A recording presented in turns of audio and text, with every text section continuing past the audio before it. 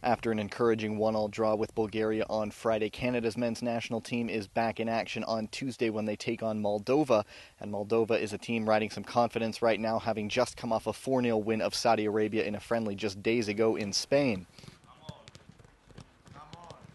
Canada will be without defender David Edgar, who left camp after Friday's game to help in the final preparations of his wedding.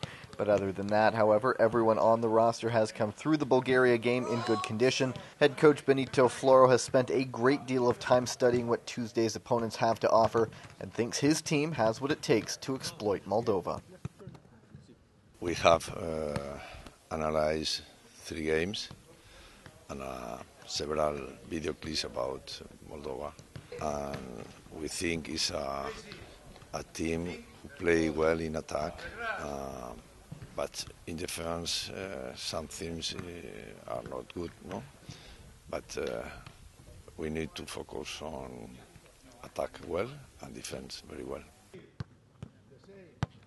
After this game, Canada won't see action again until September when they host Jamaica at BMO Field in Toronto. And with Tuesday's game at 5:30 p.m. local time, 11:30 a.m. Eastern and 8:30 a.m. Pacific not on television for Canadians back home to see, midfielder Julian de Guzman knows Canadian fans may not be able to see the progress being made on the field just yet, but a victory is the only surefire way to prove the tangible steps that are being taken.